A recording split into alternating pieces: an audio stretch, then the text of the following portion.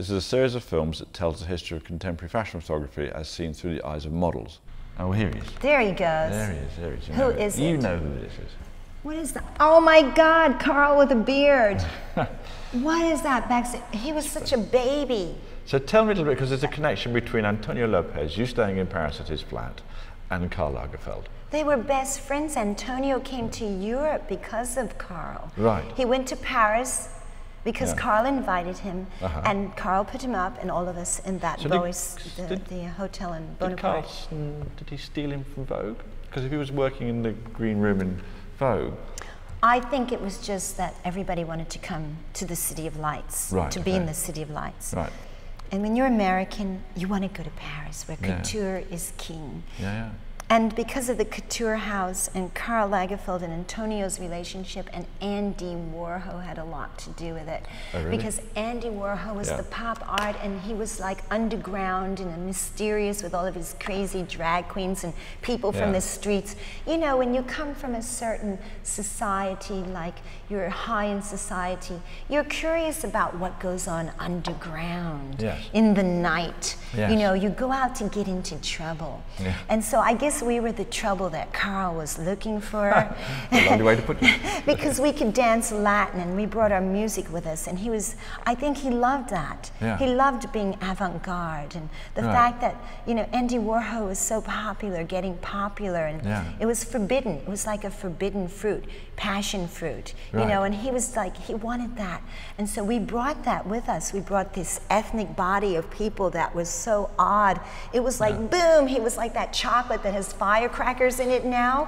And he was like tasting that, and we were like giving that to him, and he and I and all of us became like a family, and we merged, and that energy just blossomed into Paris, and people were like, I remember the first day we walked into La Coupole, and I had Marlene Dietrich's Blue Angel lingerie on, which they didn't deliver to her because we were late for dinner, and she said, don't come over, because I cooked, and if you don't come in time, you're not getting the food. So we were like, okay, we're gonna take your lingerie and go to La Coupole for dinner. So I came, he gave me this Schiaparelli jacket, I remember, but he says, no, don't wear that, wear this. And I had only the G-string, and we went out to dinner, and before you know it, something happened. We went into La Coupole, and I had that sheer 1,000 pleats. When you stand straight, the pleats don't show through. And La Coupole is a big restaurant. Big, important restaurant, because all the fashion people gathered there like butterflies in September. But it was really June, and it was my birthday. I remember June 23rd, 1971. I just turned 21, and my dreams were coming through very clearly, like manifesting. And I went to Karl's apartment with Antonio and Juan, and Donna didn't come with us because she was working, and Curry Tippin was there, and we walked in Karl's apartment. And it was beautiful because it was all Art Deco and mirrors, everything, everywhere, and cata lilies, I remember, and beautiful vases, 1920s, and black lacquered floor. And we walked, and it was so mysterious, and I had never met Karl. And they were talking about this Karl. Oh, Karl this, Karl that, we're gonna go see Karl. And I was like, oh my God, it's the Wizard of Oz.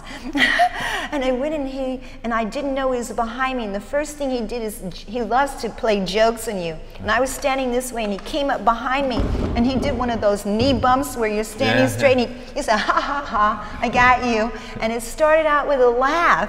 And he looked at me and said, oh my dear, how do you like being here? And he kissed my hand, and I thought, oh, kiss my hand, I'm a lady. He said, Miss Cleveland. And the boys were like, yeah, you know, and they said to me, Antonio said, say something. And I was like so in shock that he kissed my hand. I was like, ooh. So I said, thank you for having us in Paris. He said, oh my dear, we have to get dressed to go out. You're gonna wear this tonight. And I put it on, thank God I had my G-string with me.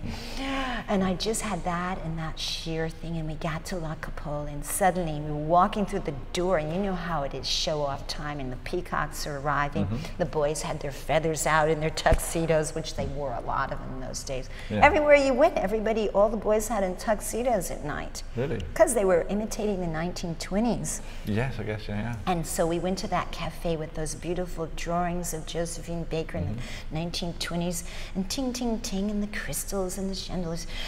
And we walked in, and then suddenly I was in front of the boys, and I remember my dress got caught in one of the tiles, and I was trying to get it off, and it pulled back like that, and I was like, oh my God, and I went like that, and it opened, and I felt like a bird in flight, and suddenly everybody was like, ah, and I was nude with those angel wings of indigo blue. It was an electric blue, and I only had on my gold goody two high heel shoes, which were like platforms almost that high, and I was standing there, and I just, like, that moment stood still, and before you knew it, everybody was applauding in the restaurant and tinging on their glasses, and everybody was saluting us, and they sent us free champagne, and they paid for our dinner, and I thought that dress worked it. But that was partially my birthday suit too.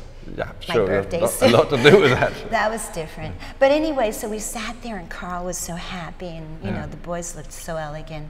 But Karl was already working as designer for Chloe at that point? That was a big deal, because Chloe, oh my God, she loved Karl, and Karl was setting the pace. He was making silk things with Tiffany's design of vases on them and shawls, and everything was so feminine and soft and luxurious, you know, very lightweight. Because in the 70s, we loved everything that flowed because we were going out to dance. So the fabrics were very like chiffon or very silk, you know, and very like almost 1920s, you know, like ladies, the body form, a little bit androgynous, long shape. That's why I fit in, because I didn't have the curves, you know, and it was sort of long in 1920s. And I just remember he gave me a trunk of clothes, a trunk full of clothes. And I had to take that trunk with me everywhere. And one day I went traveling, I had to leave the trunk, and when I came back, that trunk had disappeared. Oh, really? With all those Schiaparellis that he'd given me. Because he collected clothing, you know, from people that he admired. So I was heartbroken. So I don't have really many Karl Lagerfelds left. What a shame. Yeah, it was a shame. But he replenished the collection for me. Sure So he did. I'm sure he was very generous with me. And you said you used to go out dancing. You were quite, I mean, I've obviously read your book, but you were quite, dancing was quite important in your life. Oh my God, it's tribal. Yeah. My God, when I went out with Antonio to Club Set, which was down below, we even had our theme songs when we entered, because the disc jockey loved us. And I remember the song, da-da-dun, da-da-dun, da-da-dun, da. You know, Shaft. Dun, dun. That was the song. Nobody heard that in Europe. It was like the hottest thing, you know. It was like one of those black spy movies, and people had afros, and you were coming in with your gun. Well, I came in with my golden pumps, you know, my high heels, coming down into the club, down the stairs, and when he saw that foot arrive, the song went on. And before you knew it, we came into the club, and we took over the dance floor. And at that time, Antonio was into Apache dancing. Right, and what's Apache dancing? And you know what that is? It was, no, I don't. Oh my God, it's so French. It was the dance of the, it was like a dance that was about a woman who possessed, a man who possessed a woman. Right. A little bit like that, you know, right. underground. What do they call them? The gigolo possesses the woman, or the woman who uses the lady to get money. But he would command that she paid attention to him. And it was kind of a tango. And he'd throw you out across the room, and you go sliding across the room, and then you come back and attack. And then really give him what for. Like it was a man and a woman fighting, like two snakes squeezing each other in love. A tango. Oh, you can look it up. I will. It was very popular in the 20s. And it was a forbidden dance, and we would do it. And then it was tribal at the same time. It was, certain people would say, like, they would come into the dance floor like, who's going to win this dance? Who's the strongest? Who's going to take over the dance floor? And it was always me and Antonio, because we were tribal. We had that little bit of American Indian in us. So it was like a great meeting. And there were these cubes you could dance on, and Donna Jordan would dance on the cubes, and you know, it was showtime. Well, on that Showtime subject, it's a picture that I found ages ago and sort of fell in love with. And you always get credited for it, but I can't see you anywhere in the picture. Oh, what is that? Oh, that picture, I'm there, but I'm on the other side, probably. Right, okay. And look at Karl, how happy with Aya, Susie, she was the biggest madame. Antonio, we used to go have dinner. Jacques. whom I introduced to Karl. Who is he? He looks like a very interesting young man. He was a royal. Right. A young royal. From which royal family? I have no idea. I don't know anything about that. But I knew he was nice and lonely and he wanted to meet Karl. Right. And so we were down in the south of France and the boys were being like, da da da.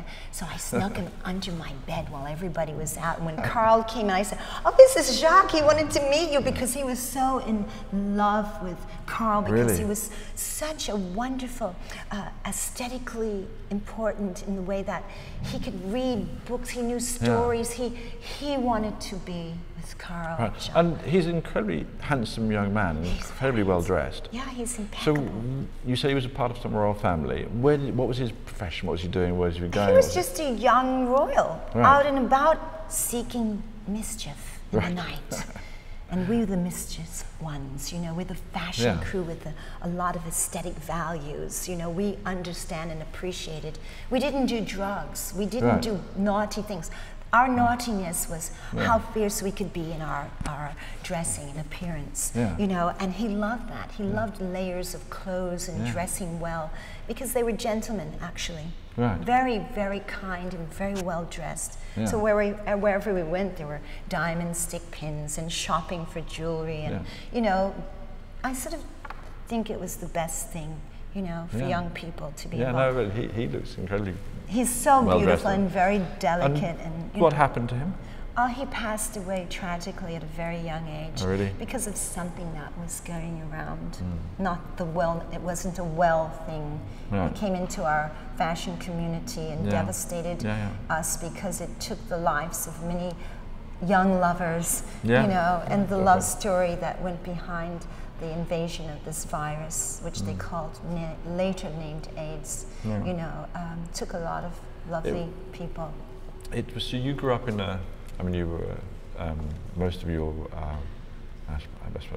you grew up in the 1970s. I grew up, in the 60s actually. I started modeling in the 60s. But it was a rare time in sexual freedom. Oh my God, for a woman? Are you kidding? We had our own cigarette, Virginia Slims. We had padded shoulders, and to top it off, I mean, Yves Saint Laurent made suits for women that closed during the day, but at night they had transparent tops, so you knew who was who. Women with transparent tops. I remember I did this one show in London, and the princess was there, Anne, and I had to come out for Yves Saint Laurent, and he made me wear that transparent top. I said, no, I can't wear this because the princess is out there and she's gonna hate me. And I walked out and I had to open that top right in front of her, and she gave me the dirtiest look, like, how dare you show me your headlights on the runway. And I was like, oh no, I lost a friend that I didn't even make yet. But then Princess Margaret loved me, because that night after the show, I was standing in front of these mirrors and she came behind me and I didn't know she was behind me, and I stepped back on her train and she turned around and she was so happy. And she said, hi, what's your name? And before you knew it, we were standing in front of these crazy carnival mirrors laughing at each other. And then I knew there was no difference between us. There's nothing that you can do to take a good laugh, keep it lighthearted, and laugh your way through all the problems, you know. And so that's the royal family, you know. They grew up and they're still growing, and that time they loved fashion, you know. And it started that they had a certain society of fashion, but everybody started exploding. Fashion became something that everyone could see, you know, and things changed. But at that time, it was very private. But sexually, you had freedom. Oh, we were going back to that, You had the pill, and it was pre-AIDS. Yeah, the pill gave women extra tools to work with that boys already had. It's called freedom. No responsibility here. You could go to the chocolate box and taste all the different flavors if you wanted to. And there was no disease. And what does a girl want more than beautiful men as an accessory? And you can pick and choose in the world of fashion. Everybody was like in love. And you know that song that goes, love the one you with, ding, ding, ding, ding, love the one you with. That was our theme song, especially for girls. Very different from today, sadly. Oh, it's deadly. At one point, I remember everybody started wearing black and it became deadly. I said, is this a funeral or what? Well, it probably was for sexual liberation. Yeah.